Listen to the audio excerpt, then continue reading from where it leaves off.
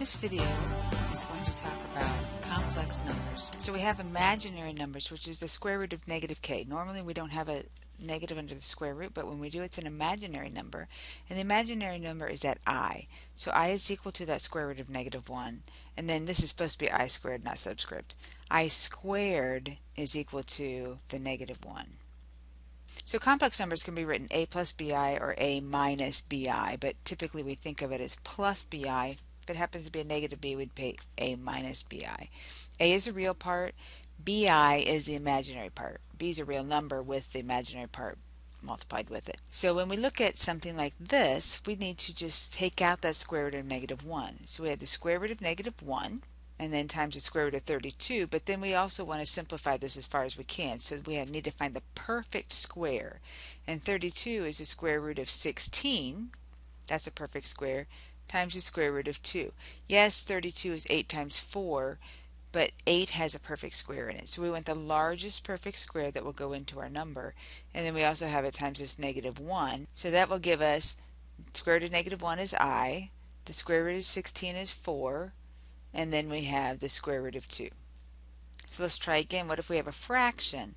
Well, this is going to be the square root of negative 1. We can take it the square root of the top or the square root of the bottom. So let's take it as the square root of negative 1 times the square root of 4.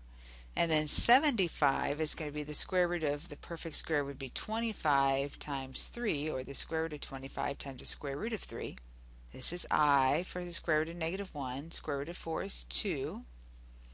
And then on the bottom we have 5 as the square root of 25, and then times the square root of 3 since it's not a perfect square. So let's move on now to operations.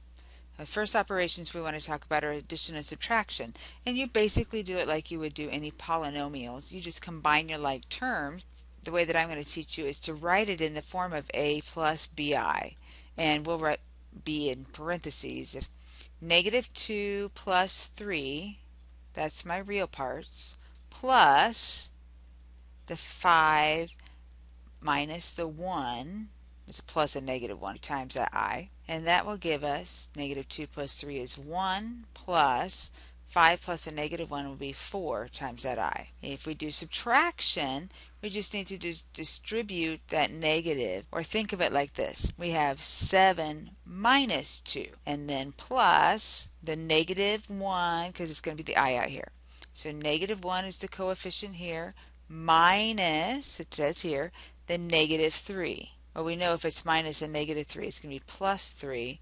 So 7 minus 2 will be 5, plus negative 1 plus 3 would be 2i, or you could just write it 5 plus 2i. Okay, so again, what we did different there was we still left it as a plus bi, but in the parentheses we were subtracting for a subtraction and we were adding for an addition. So when we multiply, it's basically just doing FOIL, but we need to remember that when we have I squared, it's equal to negative 1. We're not going to have an I in that term when we get done. So let's just do the FOIL here. 2 times 5 is 10. 2 times I is plus 2i. Negative 3i times 5 will be minus 15i. And then negative 3i plus I will be minus 3i squared. Well, this is 10. If we combine these two, we get minus 13i. And then we have minus 3, but remember I squared is negative 1. So negative 3 times negative 1 really gives us plus 3. And we have our 10 minus our 13i.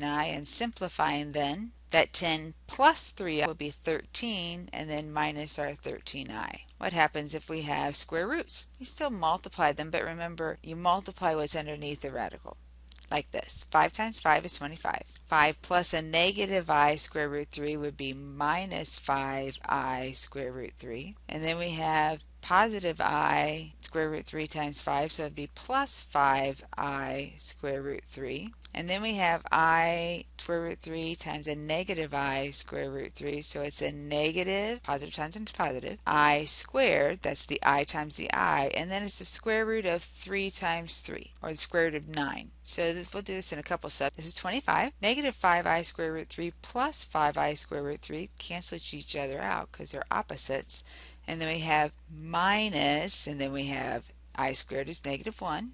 And the square root of 9 here is going to be 3. So what do we have?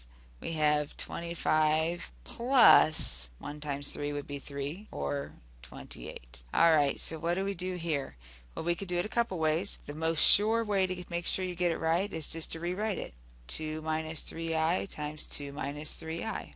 And then do the FOIL. 2 times 2 is 4. 2 times negative 3i would be minus 6i. And we do that again for the inside terms. And then the last terms are going to be a negative times a negative is a positive. 3 times 3 is 9. I times I is I squared. So we have 4 minus 12i and then plus 9 times a negative 1. And you'll notice that every time it really just changes the sign on that number. This was a plus 9. Now it's going to end up being 4 minus 12i minus 9. 4 minus 9 is going to be negative 5 minus 12i. Finally, we talk about division. And when we talk about division, we have to talk about conjugate pairs. Conjugate pairs are, if you have a plus bi, its conjugate pair is going to be a minus bi. So when we multiply those two things, that's like the example we had up here in this second multiplication problem. This was a plus bi and a minus bi. Same bi, but one was positive, one was negative, and what happens to our middle term? They canceled each other out. So we were really left with a squared, 5 times 5, and b squared, which was 3 square root of 3 square root of 3, and then the I squared is with it. So let's do that here. What's the conjugate pair to 1 plus 3i? Well, that's going to be 1 minus 3i. If we have an I in there, we really have a square root. So this is what we would say that we have to rationalize. This is how you would rationalize with a complex number. So you multiply the top and bottom by the conjugate, and you distribute the 6. So 6 minus 18i. That's not too bad. Now on the bottom here, 1 times 1 would be 1. 1 times negative 3i is minus 3i. 1 times 3i is plus 3i. And then negative 3i plus positive 3i is minus 9i squared, which is really plus 9, because this is a negative 1 times that negative 9. And we have 1 plus 9, or 10. Or we could have just said 1 squared is 1, 3 squared is 9. It's going to be plus 9, because you always have a negative when you do those last two terms. So let's try it again. The conjugate to 2 minus 4i is going to be 2 plus 4i. So it's a binomial, and on the top here we also have binomial. On the bottom it's a binomial. This is like what we were doing with multiplication.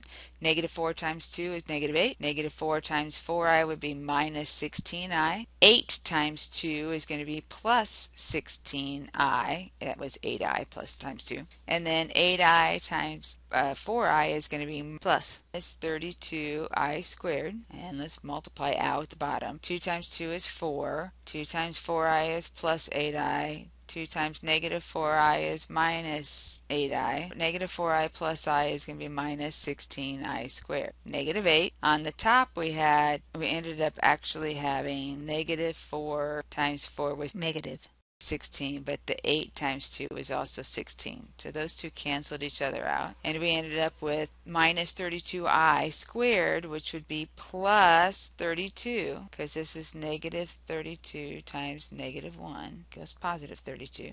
And that gives us negative 8 plus 32 is going to be positive 24. And then if we take the 4, the 8i and the negative I cancel each other out. And then this is minus 16i.